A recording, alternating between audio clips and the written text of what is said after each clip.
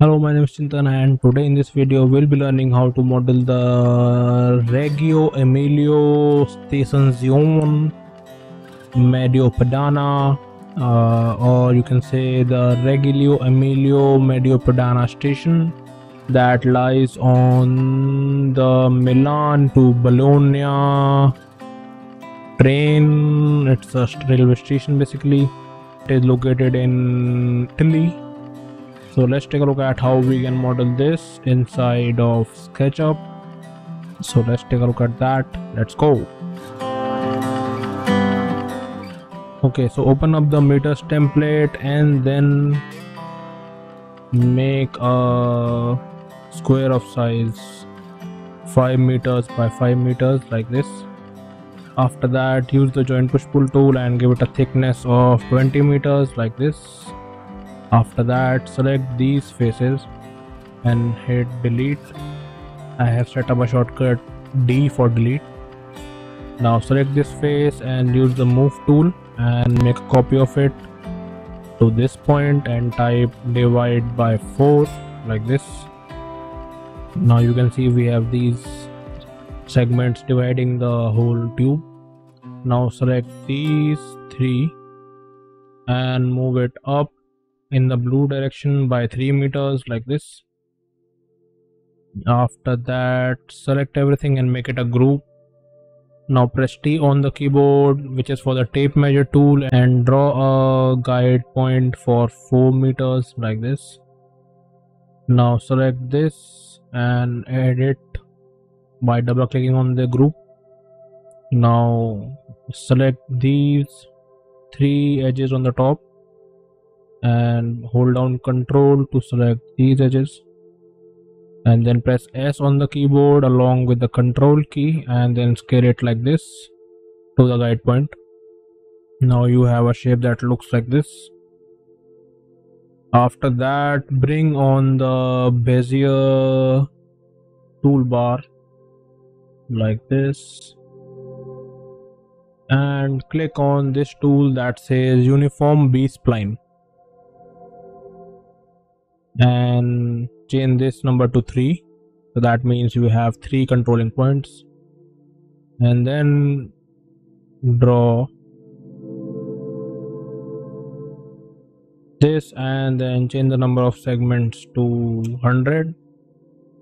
Now again, in a similar manner, click on these points at the bottom,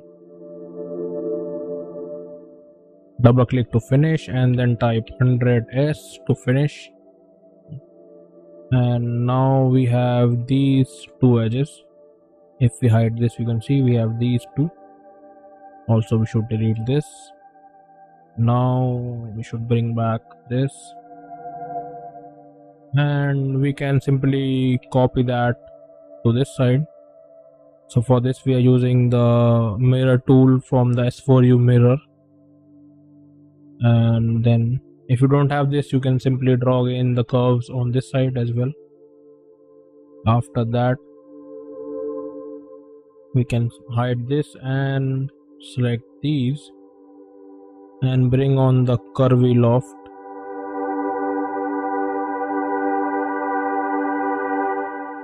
And then click on this tool that says Loft by Spline. And then click on this to make it a loop. Change the number of segments to 1 and change this the spline method to straight, and then click outside so that we have this surface like this. Now go to view and turn on hidden geometry. After that, we can edit this shape and delete this bottom face, and we have a shape like this. Now we need to turn on the hidden objects and go to top view and turn on parallel projection, which is like camera, and turn on parallel projection. I have set up a shortcut tilde key for that. Now edit our base shape and then make a cross selection like this till this point and hit delete. And similarly for this, select this till here and hit delete. Now we have a shape like this. We can turn off the hidden objects and we have a basic geometry. Now we would use this geometry as a base to model our whole station. So simply edit this, select this edge and press Ctrl L and Ctrl R, which is for control loop and control select loop and select ring. So this is a tool in the quad face tools, and this is the tool right here that says select loop. I have this on Ctrl L, and this is the tool that says select ring, which I have on Ctrl R. So after that, sure, close this. So copy that and paste it outside the group and make it a separate group and move it, let's say 20 meters like this. Now simply edit it and give it some thickness, let's say 0.1, and select everything and give it a thickness like this, let's say 0.2 meters. So for this we are using the vertex tool plugin. If you don't have this, you can use the GHS power bar, which is a free alternative. Now after that, select this edge and press Ctrl L, and similarly for this one right here, Ctrl L, hit copy and then paste it outside the group and then make it a separate group as well. Now let's move it across for 15 meters first and select this, and let's give it a profile using the profile builder. So like this,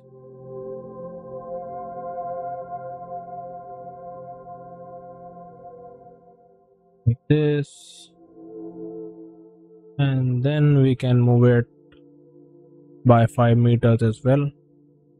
To move it in place, now go to top view and we can simply select this group and mirror it on the other side using the mirror tool like this.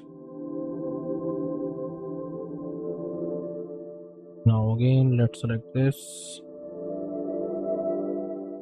paste it outside, make it a group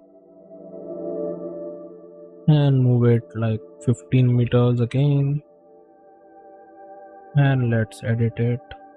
Now with it selected, use the vertex tool and extrude it down and then scale it to 0 like this. After that, we can smooth it like this and move it in place by moving it 5 meters again like this, and simply move this whole edge up to this point. Now for this one also we can simply go and mirror it like this, and now we need to move this for 20 meters as well, so let's move it, and now we can delete these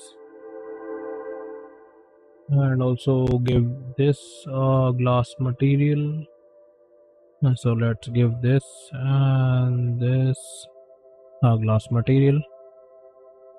After that, let's select everything and make it a group, and then use the move tool along with the control key and make a copy of it to this point and type 5x to make 5 copies, and we have our shape. Then select everything and move it to this point. And now if we turn on the shadows,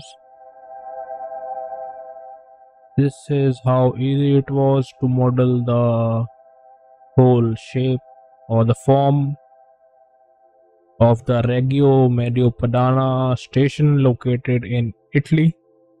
Now this shape at first seems pretty dominating or like intimidating to model inside of SketchUp.